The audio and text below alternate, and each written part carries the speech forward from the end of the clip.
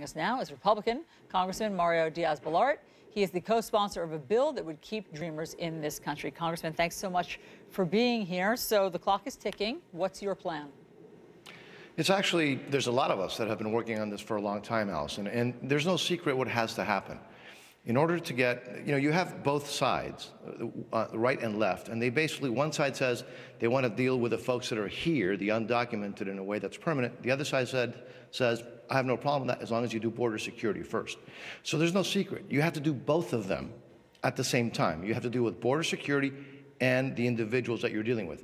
When we're talking about the dreamers, I think you have to do one step at a time. You have to get, in order to make sure that, and we have to make sure that the dreamers can stay here permanently, and I agree with you that these are folks that frankly are Americans except that they don't have the documents. In order to do that, we'll probably have to do some border security. This should not be that complicated, that controversial. Yes. It's those that say that you have to have all or nothing that for now over a decade have created this problem.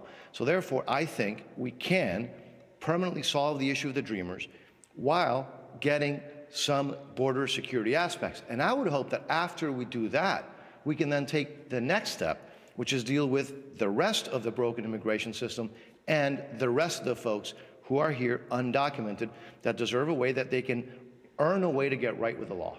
Look, when you spell it out, it sounds as if it should be simple. But you know the reality. I mean, for decades, for whatever reason, it hasn't been. So why hasn't this worked? Because it is politically, it's a very difficult issue, because emotionally, there's nothing more emotional as an issue out there. And also technically, let's not minimize the technical difficulties in some aspects of this. Now, you know I've been involved with this for a long time, and you know that we came exceedingly close. I believe it was last Congress, the Congress before that, and then circumstances beyond our control took over. Well, hold on a second. Hold on one second. I just want to stop you there, because you did come in exceedingly close. And when you say circumstances beyond your control, was it Eric Cantor's loss? I mean, was it just political fright that took over? As you know, we had, in essence, we had the votes, and then Mr. Cantor lost a primary, and then just weeks after that, we had the crisis on the southern border with the unaccompanied minors, 60,000 unaccompanied minors. It muddied the waters. It created additional difficulties in an area that's already, as you know, very difficult. Do I think there's a way to get this done? Yes. I think there's added pressure and added urgency to deal with the dreamers for obvious reasons. So I think we have an opportunity and a challenge.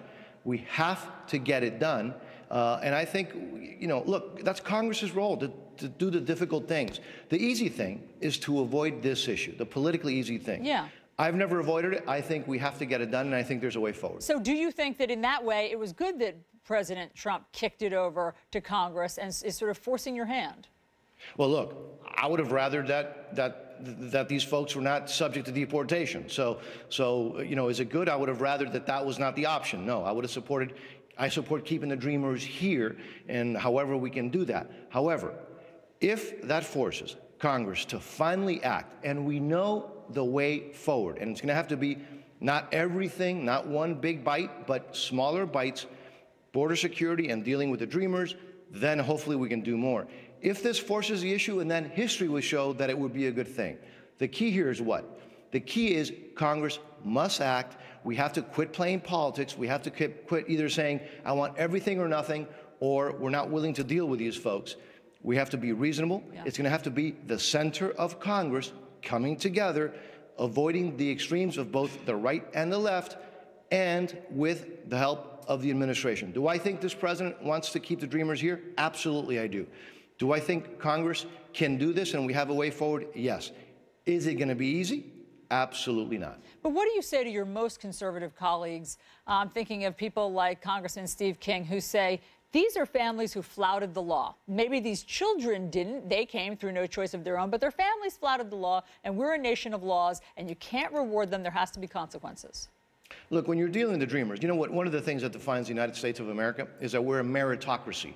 We don't judge an individual for what his parents, his grandparents, his friends did. We judge that individual for their actions. These individuals, these dreamers, have done absolutely nothing wrong. Let's judge them for what they did. I think the American people understand that. How do we get that done? How do we move forward? I think we have a way forward. It's not going to be easy, and it's going to require lowering the decibels, rolling up our sleeves, and again, most of us, who I think there's vast agreement that these dreamers deserve to be here. There's also vast agreement that the United States has the right, I will tell you the obligation, to protect our borders. We can't be the only country that can determine who comes in and who leaves. There's agreement on that. Well, let's put those things together and get this part done. If we can get this part done, which is a big lift, but I think it's possible, then I'm hopeful that we can eventually do even more. That would be great for our economy, for our national security, for the entire country. Congressman Diaz-Balart, thank you for sharing your optimism on this with us this morning. Great to talk to you. Thank you, ma'am. Chris. All right.